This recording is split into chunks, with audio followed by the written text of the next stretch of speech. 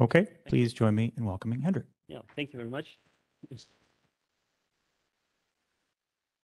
Yeah, so as just announced, I will talk about software called Open Master Hearing Aid, which was developed in Oldenburg for quite some years, and yeah, and also about its applications and a little bit about hardware on the next slide.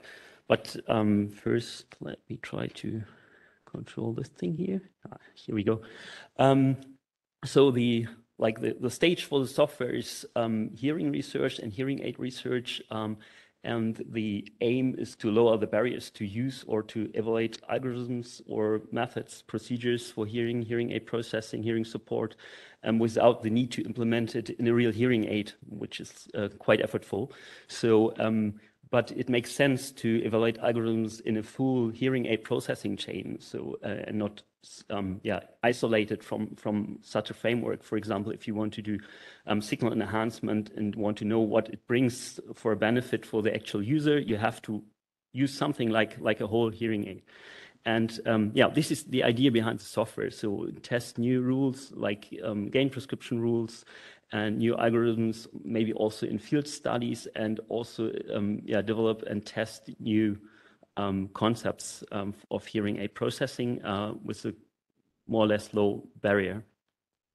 Open Master Hearing Aid is a software platform for signal processing, so it's dedicated to real-time, low-latency signal processing, takes care about some things to take in mind then, like real-time safety and configuration changes at real-time, which is important.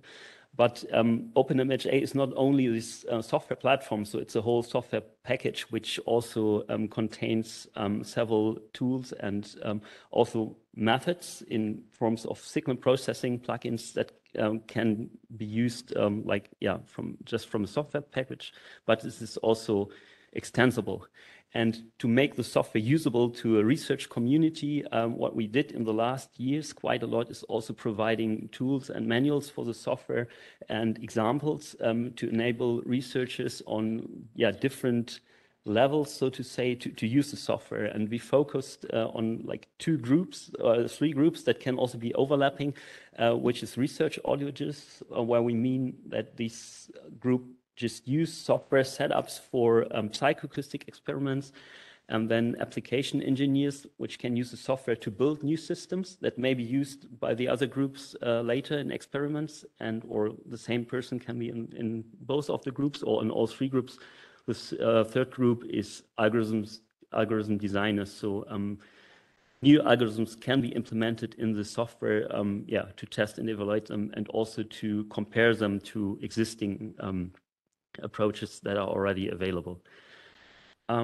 If you want to run the software, you're not bound to a specific hardware, so it runs on all the three major operating systems, Windows, Linux, and Mac OS, and also on ARM-based platforms, which is in particular interesting for portable setups like Raspberry Pi-based or BeagleBone Black-based boards. But in principle, there's no need for specific hardware as long as you have some computational power available. And yeah, the current state is, after a couple of years of development, that we have some active hearing research community who is using the software for quite different things, like more technical hardware related things, but also just as a hearing aid used in headphone experiments, and also to test new algorithms. And the software is available under open source license.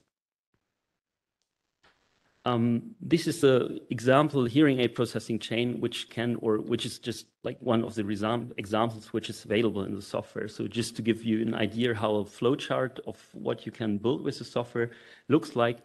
We have here we have 4 microphone input, 2 microphones on each side, like an actual hearing aid, some calibration stage to make to build a bridge between the hardware component and the internal calibration of the software.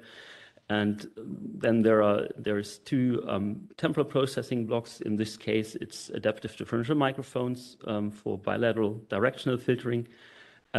Then we have a block of spectral processing here with some binaural processing for noise reduction, and for the hearing loss compensation, the dynamic range compressor, and the frequency shifters there for feedback reduction. So this is like a basic hearing aid processing chain, which can be used and modified as required in the given study, for example.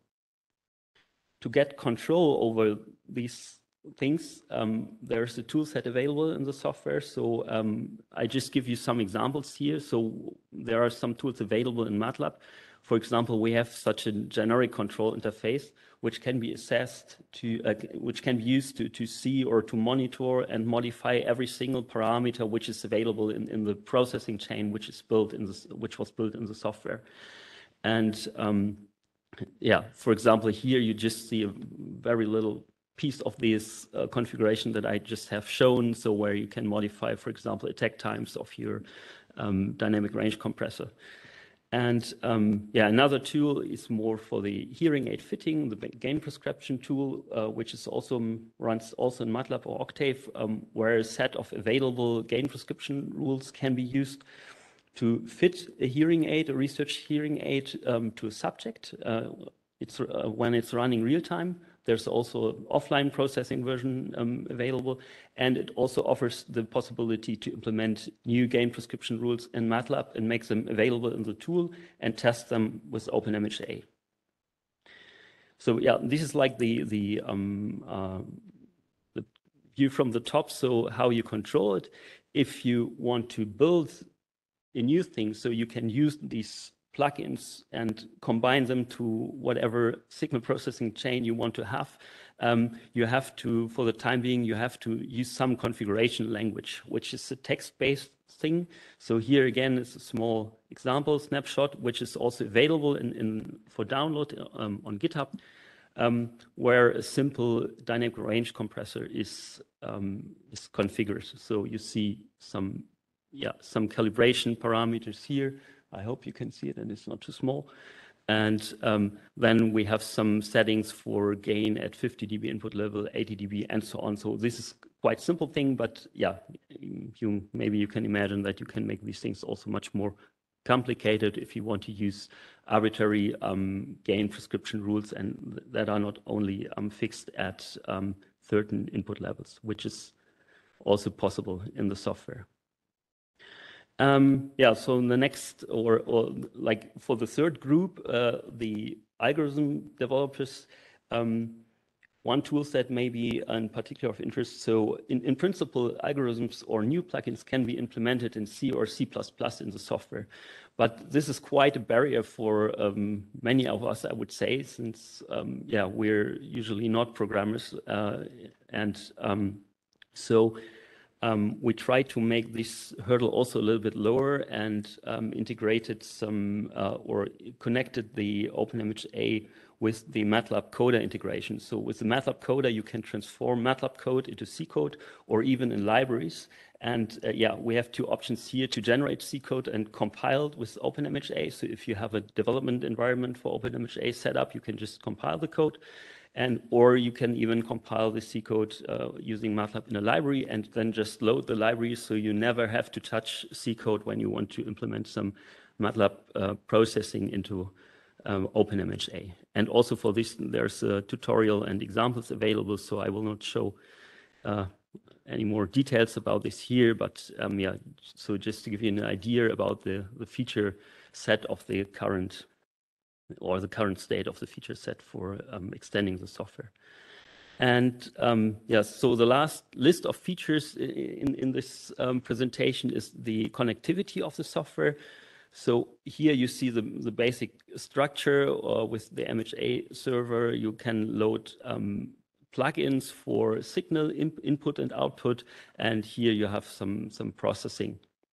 And so here you see that you can communicate with the MHA server through a TCP port from the outside. And this is, how you can control, or how the tools I just have shown access the software. So you can just use a network connection and, for example, terminal-based MATLAB, Octave, Python, or also a Node-RED system for designing other GUIs, for example, in smartphone applications, to control the processing at runtime or to query parameters. The other interesting arm here is the I/O plugins. So audio can be fed into the system through different ways. So it can load files, for example, for offline. It can be used for offline processing, so where you can just process files. You can use the jack audio connection kit, the ISA driver and port audio is supported, and also the parser where you can directly fed audio samples into the system using the TCP connection, for example. And the third block here, which lives on the processing side here, is also data exchange, which is usually non-audio data. So you can also fed data into the system using open sound control format or the lab streaming layer framework to exchange, for example, movement data in your processing chain.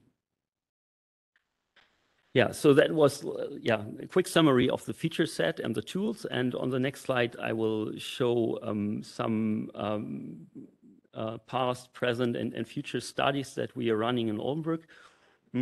One example that was carried out by Martje Hendrikse 2 or 3 years ago is the measurement of algorithm benefit in hearing aid algorithm benefit in realistic environments.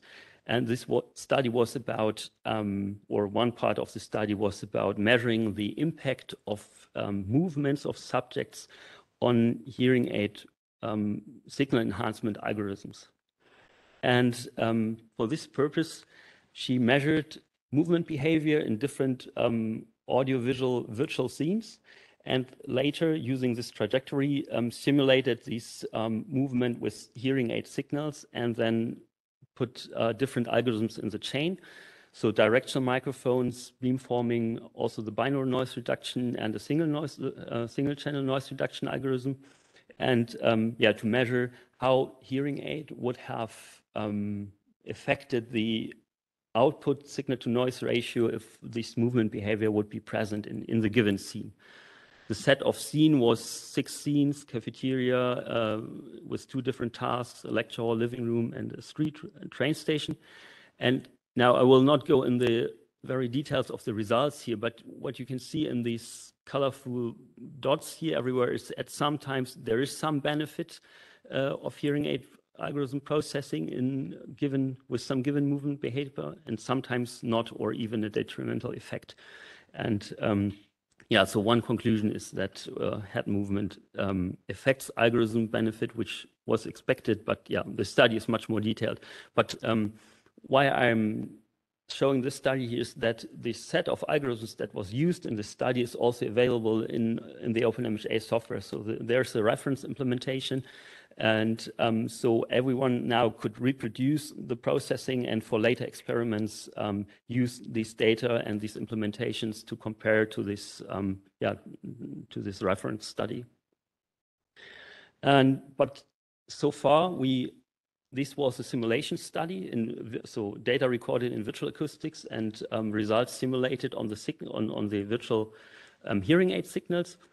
And currently, we are quite interested in going in the field. So if you want to carry out a study like just described, you would need some setup like this. So this is from a bachelor's thesis, which was conducted last year.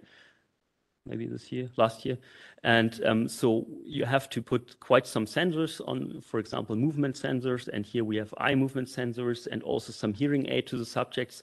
This study was about the evaluation or the investigation of movement behavior in real outside scenes or a real room and in simulated rooms. And the specific part here is that we have some portable hearing aids involved in this setup.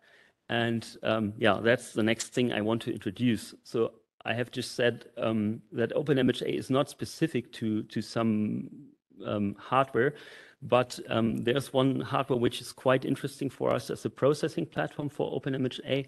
And together with our project partner, Jas Pavlovic from Palo Alto, we made the so-called portable hearing lab, which is this piece of hardware, and combined with OpenMHA, it makes the PHL.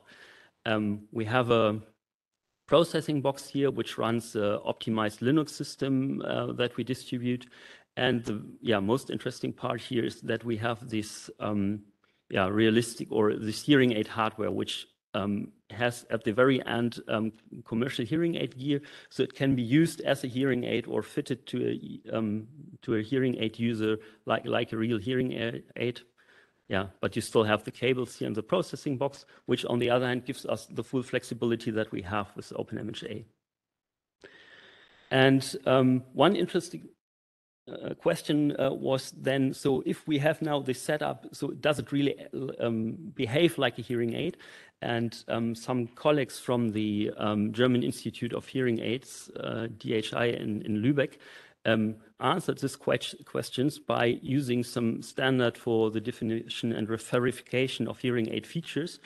And they built this graphical user interface here for the PHL, where you can set up all the parameters which you can usually set up when you fit a hearing aid, and then just measured technical features like latency, feedback stability, maximum gain, and things like that, and also compared it to a commercial hearing aid. And they concluded that for the metrics that they assessed, these hearing aid prototypes can be regarded as suitable for research purposes as a replacement for commercial hearing devices, which was, like the first proof that we have some meaningful hardware and software system here.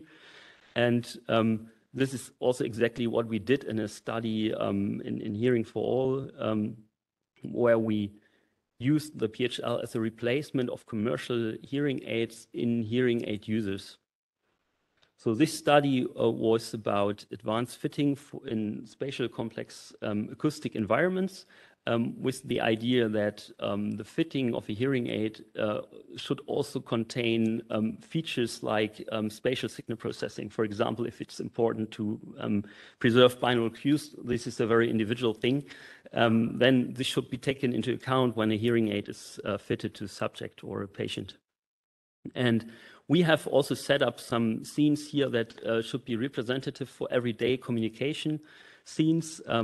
We used virtual acoustics here, but we placed the subjects in the middle of this loudspeaker ring here, and created scenes that consisted of a speaker in the frontal direction, which was the target speaker in the speech intelligibility measurement procedure. And we had some interfering noises in terms of interfering talkers and a cafeteria background noise. So this led to different complexities, acoustic complexities of the scene, and which were also reflected in SNR, going from slightly positive to slightly negative SNRs. And on the PHL, we used the processing chain like this. We had, again, the dynamic compressor, which was fitted to the hearing impaired subjects using a loudness-based gain prescription rules. And we had 4 processing options here. One was no spatial filtering, so we just had the amplification based on the gain rule. We had the binaural coherence filter, the directional microphones, and a fixed MVDR beamformer, which pointed to the frontal direction. And yeah, this is a snapshot of the results. So here you see the word scoring, so for the speech intelligibility, over the acoustic complexity, which gets higher from left to right. So we have a decrease in performance from left to right. And the blue bars here show the performance of the 20 subjects, the median performance and interquartile range, if hearing aids were not present.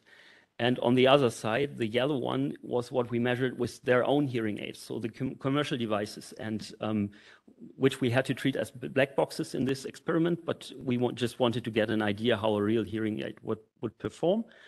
And clustered with these green boxes are the 4 algorithms that we used on the PHL, or the 4 processing modes. And first thing that you see is that it is somehow on a comparable level compared to commercial hearing devices, but there's also a lot of spread here. So there are quite some individual effects, which was actually this study about, but we were quite happy to see that the general level of performance is also comparable in terms of this psychoacoustic data. Okay, and in the last minute, I want to go to the future, which is the current work done in our group on multimodal hearing aid processing. The idea is to use behavioral analysis from head movement, gaze, and EEG to steer signal enhancement in a hearing aid. And The setup, what we currently have, looks like this. So we have EEG electrodes, the C-grid. Martin Bleichner will talk about these in the afternoon. And we have connected them with the PHL using this LSL connectivity feature so that we can measure brain signals while the hearing aid processing is running. And in the first concept study, we were able to measure event-related potentials in different subjects in a simple auditory oddball experiments. And we also carried out timing tests so far. So we verified that we can measure some meaningful things based on the neural data with this setup, and the timing is also accurate so that because our goal is to do in-the-loop processing, so where we can use the data in real time, and it needs to be synchronized for that to manipulate the hearing aid processing at runtime. Yeah, so that was like the future directions. And of course, we're in all these experiments, there's still a lot of stuff to do, but this is where we want to go. And yeah, if you want to check out OpenMHA, you can visit our webpage. We have a GitHub repository where you can just get the software and all the examples and tutorials and stuff. And we also have a user forum, which can be used if there are questions about the software. So thanks for listening.